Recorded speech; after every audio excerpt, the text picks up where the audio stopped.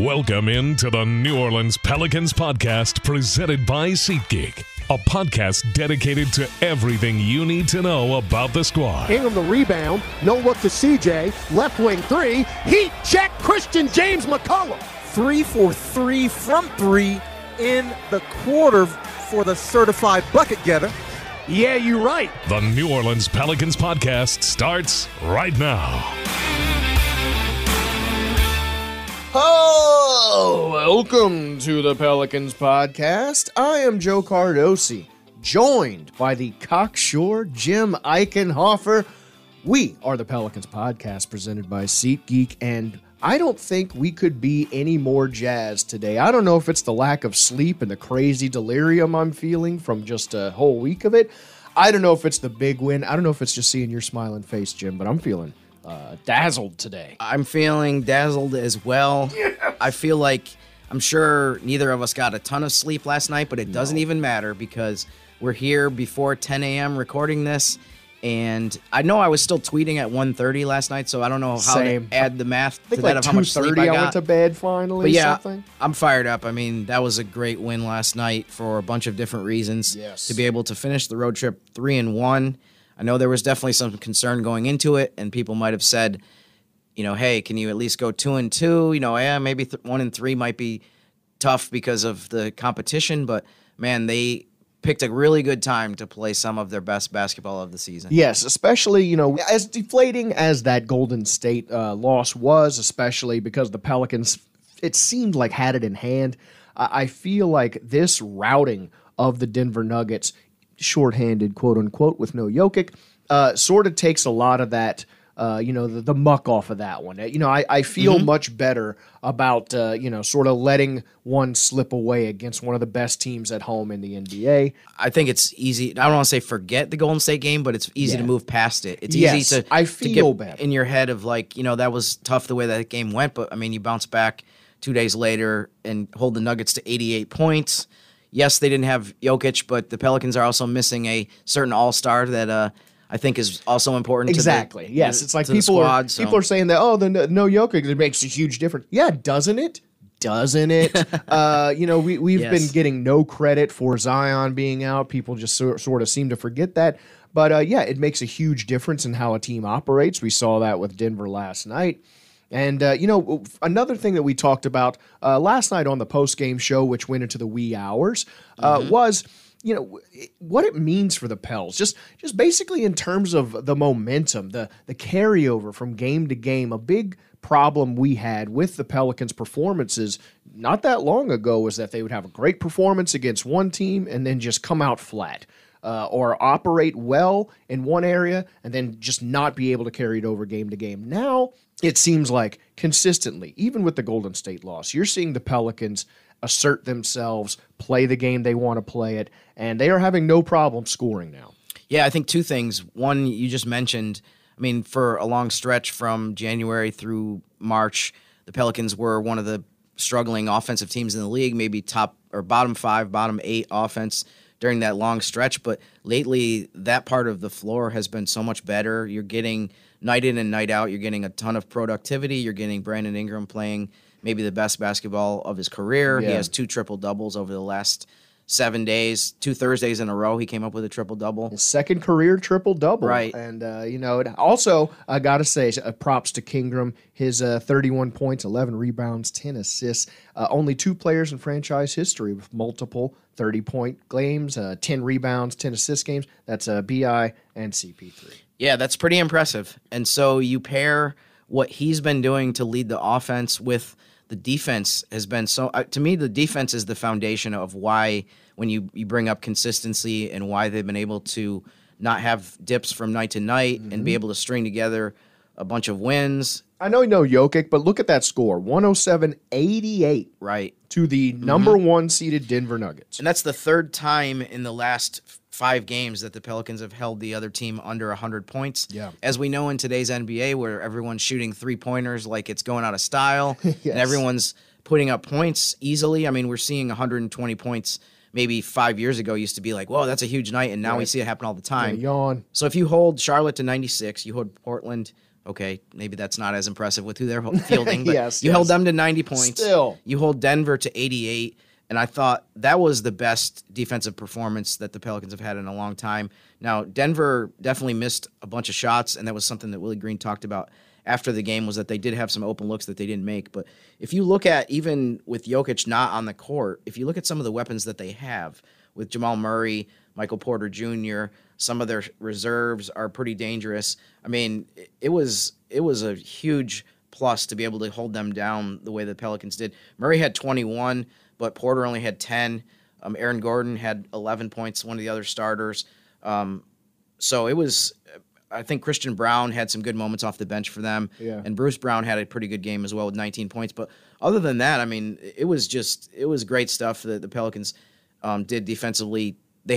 Nuggets had 2 quarters under 20 points. So, I mean, just awesome start to the game and awesome finish to the game defensively. And we should also mention that Herb is doing all this defensively with basically one eye. He was out there with a mouse under his eye from Eric Gordon, our pal, throwing an elbow at him and, still gutting through it and operating well. Also, big props to our friend Trey Murphy. He has the most threes in a month in team history, his 58th there. Made it in March, the most threes in team history. It seems like this team is just putting themselves up in hallowed company, man. A lot of records lately. They are just operating great. Another thing I love to see was Willie Green and Jonas, that TNT audio, where he was like, hey, man, you get one more pump fake. One more. And if it works, maybe you get another one. It was nice to see Willie Green in a good mood, feeling loose, because I know that man has been feeling some pressure lately. Yeah, I mean, those 2 players that you mentioned, I mean, I talked about Ingram, his triple-double, the way that he's led the offense, the way that the offense has reached a different level. I mean, over the same period lately of a couple weeks, the fact that the Pelicans have gotten the ball to Jonas Valanciunas so consistently and been able to lean on him to take over stretches of games where he'll score 8 points in a few minutes and just kind of settle everything down. Almost had a double in the first quarter. Right. Right away. Yeah, he's been so good. And Trey Murphy, I mean, we talk about consistency. Every game since March 12th, he's made at least 3-pointers, except for the game at Portland where he was 1 for 7. Didn't need him to make a lot of threes that game because of the Trailblazers situation. The bus driver was their number one scorer, as you mentioned. Yes, exactly. Yeah, they only needed 1 for 7 from 3-point range from Trey to win that game by 34 points. So we'll give him a pass on that one. But sure, it's pretty impressive, the fact that over the last 10 games, he's made at least 3-pointers in every single night. So, and even going back before that, he had a stretch where he made 3+ 3-pointers in almost every game. So, I mean, it's been since really the beginning of March. I mean, you mentioned how he set the franchise record for most 3-pointers made now that March is over. Yeah. I mean, the very start of March, he had 3 threes at Portland when Portland was not using a bus driver in their rotation. Back when they were still legitimate. 3 threes at Golden State and 4 at Sacramento on that same road trip. So, I mean, he's been so good. He's been one of the best 3-point shooters in the NBA over these last few weeks. Yeah. And it's evidenced by the fact that, this franchise has had some great 3-point shooters, Peja Stojakovic for one, and he still made more threes than anyone ever has in a month. Yeah, I mean, that's crazy to mention when you talk about the 3-point shooters we've had here. Trey Murphy just absolutely shooting the cover off the ball. Mm-hmm. It shows you why he was so untouchable in some of those trade talks. I do want to get to, what it means this game. It's a big win. Of course, it felt good to beat the Denver Nuggets in their own house. Especially when, you looked at that schedule and a lot of people were saying, man, we could lose all that whole stretch. And then you go 3-1. I think that feels pretty good, especially with the way you played most of that Warriors game. So, big picture though, what does this mean for the Pels in terms of standings? We did jump up. We were sitting 9th as that game began, jumped up to 7. I know there's a lot of stuff still shaking out in the West, but this one helped us a lot. It really, this was immense. To be able to pick up this win was so huge as far as the position that they're in. Really, if they had lost that game, they would have been in 9th place going into Friday's games, and then you'd have the potential for some of the teams below them to make up some ground on the weekend. OKC, for example, plays at Indiana Friday. That on paper, you would think they would get that win, even though they did just lose to Charlotte and barely beat Detroit. But nonetheless, going back to specifically what it means for New Orleans, for one thing, we were talking about this in the pregame radio show last night, and I think Mr. Gus Cattengill made fun of me a little bit by saying that he was like, Jim's already given magic numbers, and I was like, I was like, Gus, it's only 5. Yes. So the magic number now is only 4 because of the win last night. So I did think that maybe going back a few days, it was a little too early to get into magic number. You don't want to say, hey, the magic number is 14, and people are like, 14? Come on. Yeah. That's ridiculous. But now that it's 4, I think it is something that we can really look at. Yeah. So basically, if the Pelicans win 4 more games the rest of the season, they're in the play-in tournament no matter what. But that number can also be reduced by Utah and Dallas losses as well. So starting from that, Dallas losses look more and more likely. Yes, they do. Just seem like they are crumbling. Right, and they play Miami and Atlanta both on the road this weekend. So I'm sure we're going to get into maybe more of the schedule and the specifics and the scoreboard watching later. But from a Pelican standpoint, they are getting closer and closer to clinching the play-in tournament berth, which to me is step 1 of what we're looking at. But on the other end of the spectrum in terms of the standings, they're back within 1 game of Golden State. Now, who's in 6th place? I remember after the Lakers loss in early March, a lot of people were looking around and acting like that clinched the Lakers were going to finish ahead of the Pelicans, and that was the end of the story, end of debate. Yeah, I heard a lot of that. Yeah, and after Tuesday's loss to Golden State, I think it was easy to be like, okay, this loss means the Pelicans can't catch Golden State. It's over. Blah blah blah.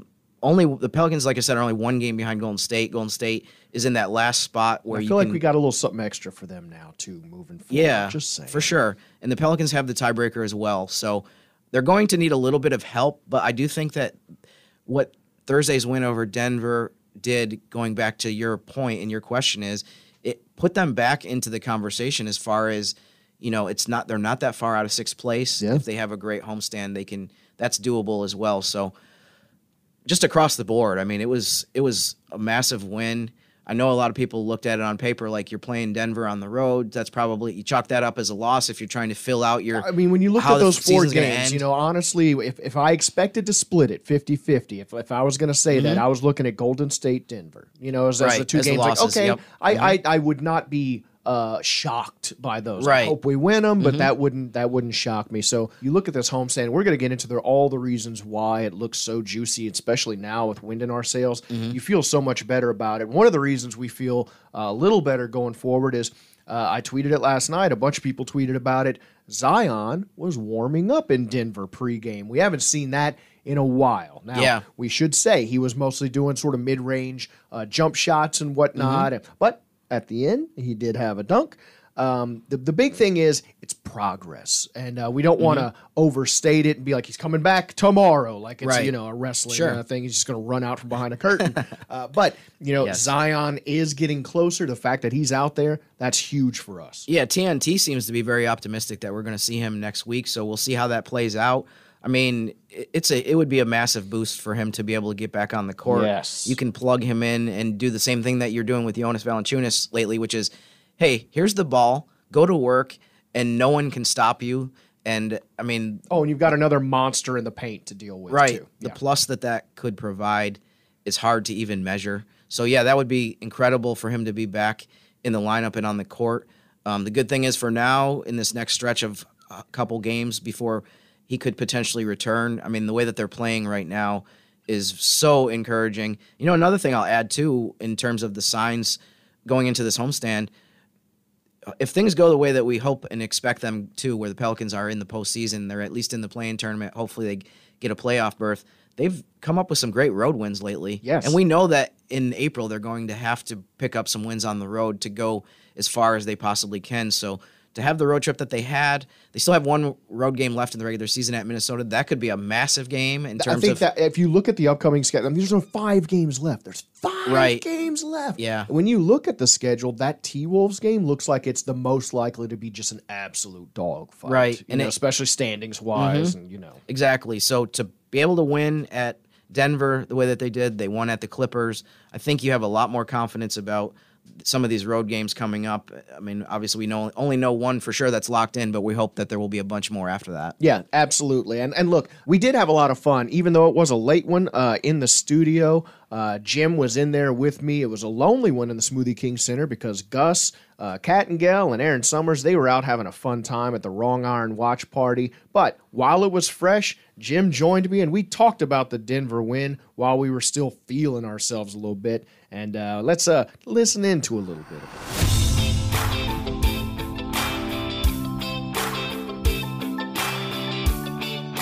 Yeah, B.I.'s second career triple-double. His first career triple-double was only a couple hundred feet from where we're sitting right now on the court out here last Thursday against Charlotte. So, I mean, tremendous. What a stretch that he's had over the last bunch of games.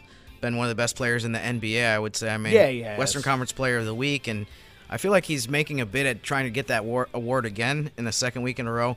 CJ, like you said, he had 6 3-pointers in the second half. He was very quiet in the first half, had 2 points, 1 for 4 for shooting.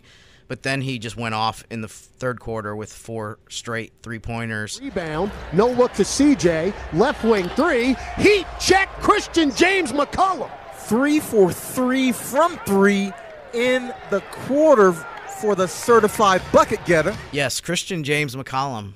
I mean, just tearing impressive. It up. I'm James Christian, by the way. I don't know if that's just kind of an odd coincidence. If you stayed up late enough to know, now you know. I have a similar 3-point shooting ability as CJ, though. Yeah, you just don't like to show off. Yeah, exactly. You're humble. But yeah, it was a great second half by him. You mentioned how coming off the Golden State game the other night, I mean, you're back within a game of Golden State right now. Right. I was about to say, I know this feels like a huge win just because of it's on TNT. It's a big, on the road against, look, even though they don't have the Joker, it's still the Denver Nuggets. It just had a weight to it. It really did. But it has tangible consequences. Clippers are coming here Saturday night to the Smoothie King Center. So now be there. The Clippers are playing at Memphis tomorrow. So we're going to ask people to do something that we would normally not ask them to do, and that is root for the Grizzlies. I kind of am just because of the Draymond stuff and Dylan Brooks. Just a part of me. It feels dirty, but just no, you don't feel dirty at all rooting for Dylan Brooks tomorrow night because that will be very beneficial. I think overall, if you want to take a step back and look at the big picture, the best news from tonight, beyond the fact that they won a huge game, was that you're coming back home for 4 games. And the way the Pelicans have played in the Smoothie King Center pretty much all season, they might have had one stretch in, say, January, early February where they were losing games, and that was part of the long losing streak overall that they had. But other than that, I felt really confident and good about almost every game that they've played here all season, almost regardless of the opponent. There's been a couple teams that have come in here, like I remember Boston in November, and you said, man, this team, maybe Boston's a little bit higher level than the Pelicans, but for the most part, they've been in every single game. And like I said, if you look at the record at home, you feel really good about their chances of winning. Especially with wind in their sails now. I mean, they're coming in here hot. A lot of momentum. And I feel like I can't remember another time where they rolled in here with more momentum and with more consequential games on the slate than here. It's going to be huge, man. And I think the biggest thing when you talk about identity is they've been so much better defensively lately than they were in the previous stretch. It seems like tonight was probably the best example over the last few weeks of you play defense like that, and the other team isn't going to be able to put together any big runs. Yeah. So you feel a lot more confident when you have a double-digit lead when the other team is never putting together even 3 or 4 good offensive possessions in a row. Yep. So I'd say that's probably the biggest thing that we would love to see carry over into these next 4 home games is if they can play defense like that.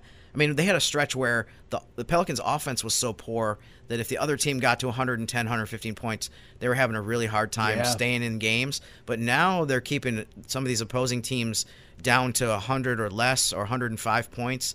And, I mean, they have a really good – the offense for the Pelicans has come up now. So Trey's been looking good. Yeah, B.I.'s been looking good. Everyone's just coming together when we need them the most. Right. So you add those things together, and, I mean, that's why they're winning a lot more games. The defense has just been kind of the foundation, the rock lately. Well, we call you an oracle for a reason because you are correct pretty much all the time. And we've talked about it on the podcast almost breathlessly. You do not want to see this Pelicans team healthy, and man, your prediction once again comes true.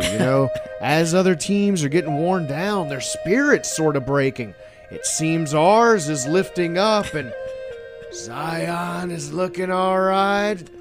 Man, I didn't believe you when you looked into your orb, but I should have, Jim. I'm sorry. It's very hard for me to keep a straight face and keep my concentration with this music playing. Yeah, usually I add it in after. but no, you're right. I mean, things are really looking up right now. And the best part about my predictions is that when I make one that's totally wrong, I just never bring it up again. And what prediction? People just forget about it. So yeah. I had one that was a little off about in January. What? When Bi and Zion were both out in terms of how competitive they were going to be, but that's okay. That's all right. Nobody remembers that. No, I feel like we're so fired up right now. We should just record the podcast right now. Let's do it at like 1 a.m. What the heck? I'm not going to lie. This is going to end up on the podcast tomorrow, but I wanted to talk about it while it was fresh. Jim, thanks for hanging out with this old dog in the lonely Smoothie King Center. It's a cold night in the bowels of this arena all by my lonesome, and I could just hear you furiously hammering away, just typing. It kept me up. I appreciate it. Well, it was great to be here, Joe. Yeah, it's very low attendance in the arena tonight compared to a home game. I think attendance of 2. But you know what? It was a fun night to be able to pick up a win like that. And it was. I mean, that was the kind of win that maybe hopefully we'll look back at in a week or so and say, boy, that was a massive win to get them into a higher seed. Absolutely. I just wish there were more people to hug and dance with, but Jim and I will do it ourselves. That's fine.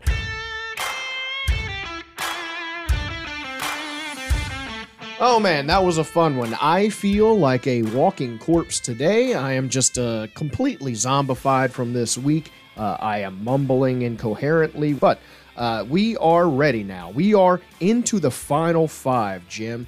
But before we get to our own 5 games, there's so many other games being played. As we said, the West is fluid because of a lot of things we can't control. The scoreboard is going to be being watched. No one's watching it with more of an eagle eye than our own Mr. Jim Eichenhofer. Yes, I have my my magnifying glass out.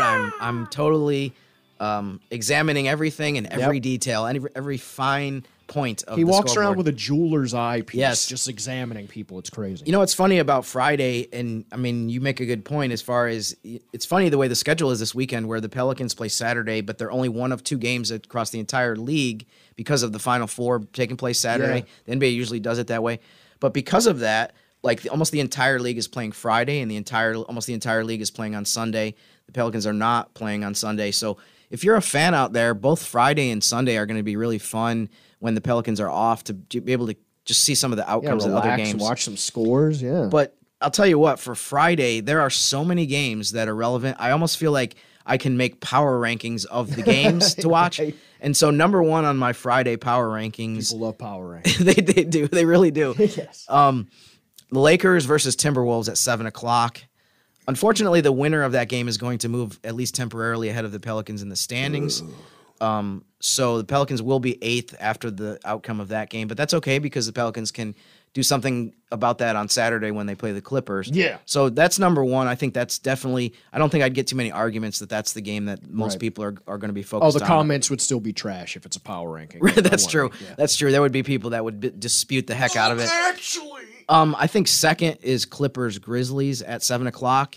The Grizzlies are 2 games ahead of the Pelicans, so the key there is – the Clippers lose that game, and you're 1.5 behind them. You play them head-to-head, have a chance to pull within a half game of them. Clippers are 5th right now as we speak Friday morning in the West. So that's one of the teams that you have to target besides Golden State as can we bump those guys out of the top 6, move ourselves into the top 6. Right. So that's key as well. Third, and I'll stop at 3 out of the 6 games in terms of my power rankings because I don't want to get too much – of the haters coming out there and disputing my power rankings. You always got haters. Yeah. Man. It's ridiculous. I think third I will put Utah at Boston. No, actually, excuse me. Oklahoma City at Indiana. Yeah. Only because Oklahoma City is right kind of on the doorstep of the Pelicans. They're 1 game behind them. The good news is that 1 game is kind of 2 games because the Pelicans have the tiebreaker against the Thunder. Yeah, we do. So we wouldn't mind actually if the Thunder are part of a multi-team tie because that brings in the Pelicans' 3-1 record against them. Yeah, that's helpful. So, but yeah, that's also a key game. And then just didn't make my power rankings, but other games that are happening tonight that are important. Yeah, the runners up. Utah is at Boston at 6:30. Utah is 36-40. Pelicans are starting to create a little separation from them, and that's a very tough game, as people know, for them to have to play in TD Garden. And then lastly, Denver at Phoenix. Phoenix has a little bit of a gap on the Pelicans. It would take the Suns losing multiple games, I think, for them to become part of the equation. But nonetheless, that's another one. And then lastly, only because I feel like the Spurs have not been very competitive, San Antonio at Golden State, 9 o'clock. And that wraps up the scoreboard. It's a long list of games, and so you can turn on your TV at 6 o'clock and then follow all the way through until the Denver-Phoenix game starts at 9:30 and ends at midnight. I don't know if people still want to stay up again for another night this week, but might be tired. if they're up to the challenge, there's a lot of basketball and a lot of scores. And then Saturday morning, I will be back on Pelicans.com, breaking it all down, have a preview of the Clippers game, and this is going to be a great weekend, though. I'm really looking forward to it. You know, the people are going to be up on Saturday morning like it's Christmas morning waiting for your breakdown. I know, because I know I do. Yes. And, man, you know, that is a hell of a scoreboard watch, a Jim scoreboard watch, a jorboard watch. I'm so tired, Jim. Yeah, we're going to have to work on that one. But, you know, you talked about it. That's so much happening. And then we have our own Final Five, which we have to dedicate some time to, because that's enough. Like, so our next 4 games, right, are going to be 7 p.m. home games. Thank you for that.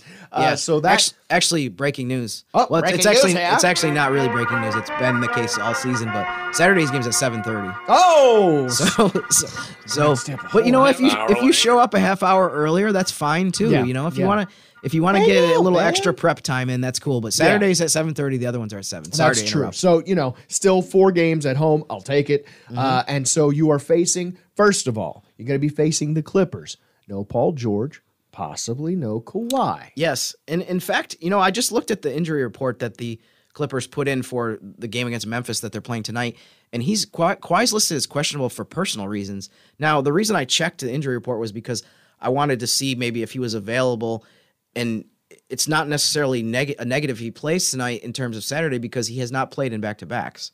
So I don't know. We're going to have to see how that plays out as far as whether he actually does play against Memphis and whether the issue that has him not necessarily available against the Grizzlies also keeps him out of the game Saturday. We'll have to wait and see. Right. But, I mean, it's possible that he doesn't play Saturday one way or the other. We'll have to find that out. But, yeah, it's a huge game against the Clippers. I mentioned it during my interminable scoreboard watch of why that game matters and why, you know, how significant it could be, especially if the Clippers lose to the Grizzlies on Friday. Yeah. So that's a huge one. I mean, you could argue that.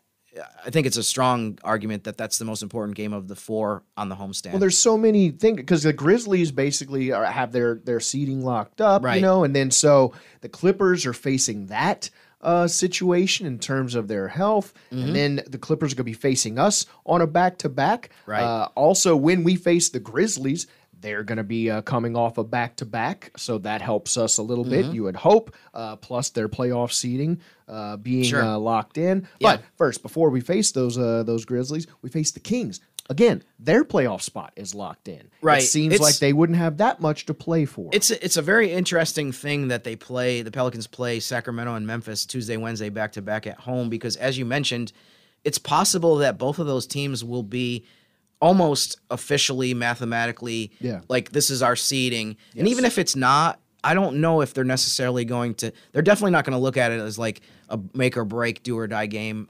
I don't know if we're going to start to see some resting from some of those guys, but it is funny, you know, people have talked a lot about how the Pelicans have a very brutal schedule remaining, but there are extenuating circumstances and context that you need to know. Yes, that was based on like opponent winning percentage, et cetera. But the other sort of underlying non-statistical things that are going on make it much more interesting and much more feasible to go on a big winning streak in this Final Five. And as we sit here Friday morning, and this could change, but I mean, Memphis is 2 games ahead of Sacramento for that second and third spot. So, I mean, especially if the Grizzlies are able to increase that gap a little bit, and then both teams are like, okay, we know for sure as Memphis that we're going to be the 2 seed. We know for sure as Sacramento we're going to be the 3 seed. Right. By the time we get to Tuesday and Wednesday, like we said, I think the motivation will decrease from their standpoint, which could potentially be helpful. Yeah. We know both of those teams are capable. The Kings beat the Pelicans without De'Aaron Fox in the game that was in Sacramento. Memphis has won a ton of games the last couple of years when Ja Morant was out for various reasons. So it's not like those are, by any means am I sitting here saying like, oh yeah, no, they just walk on the court and win. Yeah. But yeah. None of these road stretch wins were either. I mean, you looked at this road stretch like, ugh. And I think a lot of the reason that you look at this stretch, especially with the circumstances we're naming as juicy matchups now, is because you dominated the Denver Nuggets without Jokic. You played very well. Basically, this whole stretch, you are seeing a consistent team. So now when you see these extenuating circumstances with all these teams coming to our house, none of it looks as scary anymore. And the Pelicans are 24-13 at home. And if they play even 80% of what they've been playing lately, you combine that with being on your home floor. And I think the crowds are going to be very pumped up for some of these games. We're talking about opponents that people don't have a lot of love for in terms of the Clippers and every Grizzlies game means especially. something. The blender's going to be crazy. Yeah, so I think you add all that stuff together, and hopefully they can win 3 or 4 of these games. And if they are able to do that, you're talking a big jump in the standings. Yes, absolutely. Because you face the Kings, the Grizzlies, like you said, both playoff spots sort of locked in at that point. You don't know how they're going to play. Then you face the New York Knicks with, as we just found out, no Julius Randle. Right. So that's going to make a big difference for that Knicks team. And another team, too, that, there's a very good chance. I'm going to go out on a limb here and make a Jim prediction. I'm so tired. That by Friday night, the Knicks are going to be the 5 seed in the East. Yeah. So, they're only going to have 2 games. The Pelicans also only have 2 games left in their season by then. They're definitely in a position where they're going to be, they probably are going to even have their playoff opponent seated in by then. So I think that's definitely going to be, we won't see probably what the Knicks have been putting on the floor throughout the course of the season. And then you wrap it up with what we sort of predicted earlier is going to be the dogfight game, because based on seeding, based on talent, you face the Timberwolves. So that's going to be how you round it out. Now, the Timberwolves just lost Naz Reid, who he's been playing so well. He's been having I guess the best season of his career so far, it looked like. Yep. And also Todd Graffinini has called him a Pelican killer. So the Timberwolves are going to be without him. We're going to see how much of a difference that makes moving forward. But again, another extenuating circumstance where you can look at this Final 5 and go, there's a chance the Pelicans could take that one too. Yeah, Reid has been, we know he's an LSU guy. Reid's been an everyone killer lately in addition to a Pelican killer. He's been playing so well. It was cool to see a guy that was, not a high draft pick emerge the way that he has been lately. So it's unfortunate to see the injury happen. And it's just been kind of devastating to the West overall. The Pelicans know the effect that injuries have had this season on the race. But like you said, I'm so interested to see how this week unfolds coming up, to see what the repercussions and implications of that Sunday afternoon game at 2:30 are at Minnesota, because it's just like there's so many possibilities. It could be the game that both teams, one of them gets the top 6, the other one doesn't, and has to go in the play-in. It could be massive, implications as far as, implications in the play-in tournament. You hope at this point that it's not going to be, one of the teams that loses this game could be out of the play-in tournament overall. Right. Though I guess I wouldn't be sad if we said, if Minnesota loses this game, they're not in the play-in tournament. Yeah, boo-hoo. But nonetheless, the way things are shaping up, it's definitely going to be, in some form, a game that everybody around the league is going to want to tune into. Yeah. Now, it's interesting. Every team in the Western Conference, except for one, is playing at 2:30 on that Sunday. So you're going to have to pick which one. If you're an NBA fan, you're going to have to pick which one that you want to watch. You're not going to be able to watch all of them. Yeah. But I think there's a good chance that a lot of people are going to say this Pelicans-Timberwolves game is at the top of my list. It's number 1 on my power rankings as far as which game to watch. Man, it is going to be a mad dash down the stretch. We've had so many seasons where at this point we were sort of like, oh gosh, when is it going to end? Because we were out of it. And I think, just a short time ago, I don't know that our confidence levels were anywhere near what they are now. And I don't know that rounding into the stretch, we could be at a better place. Right. Because as low as we were not that long ago, I don't know that we could have predicted we'd be feeling this good at this point. Yeah, no, Joe, you're so right. In the past, there was so many times where I felt like at this point of the season that we were kind of the kid that was not invited to the party. Yeah. Everyone else is having fun. Everyone else is breaking down the different possibilities of playoffs, and we were just kind of, we only have a few games left, and then it's over. Yep. But now, I live for this. I live for the position that the Pelicans are in right now. It's just so much fun every day to look at the other games and look at the standings. And we're overdue for this kind of happiness and this kind of fun at the end of a season. So nice to see a buoyant Jim at the end of a season. It's funny, too, because I always said, too, for a long stretch in the previous, however many years, it wasn't just that the Pelicans made the playoffs only a couple times, but it was in the seasons that they didn't make it, they really weren't often or ever like in the hunt going into the last week of the season. So this is so much better. And I'm absolutely just enjoying this. It's a different Pelicans team. Watching the Pelicans get national respect. Like, so many people used to openly joke about, the Pelicans are a team? What? The Pelicans? And now you see people having to take us into account. And that to have that as our identity going forward, it's something you could be proud of. And I think no matter what happens, I feel proud of this Pelicans team right now. And I'm so happy that we are going into this Final Five with our heads up high, as tired as we are, and we can really make some hay. Jimothy, man, thanks for being my rock. You kept me awake last night, smacking me, spraying me the water bottle when I was falling asleep, and man, you powered me through today. Appreciate you, man. I tried to do the best I could.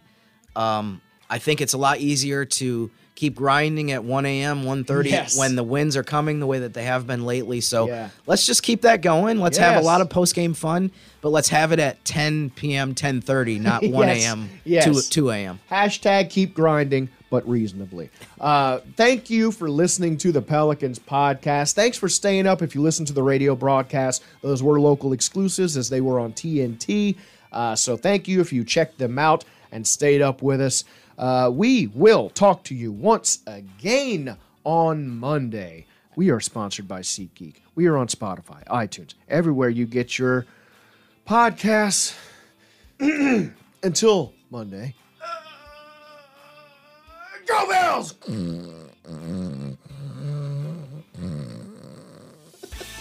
Thanks for listening to the New Orleans Pelicans podcast, presented by SeatGeek. Join us 3 times per week on Pelicans.com, the Pelicans mobile app, or you can subscribe to the podcast on iTunes. We'll see you next time right here on the New Orleans Pelicans podcast, presented by SeatGeek.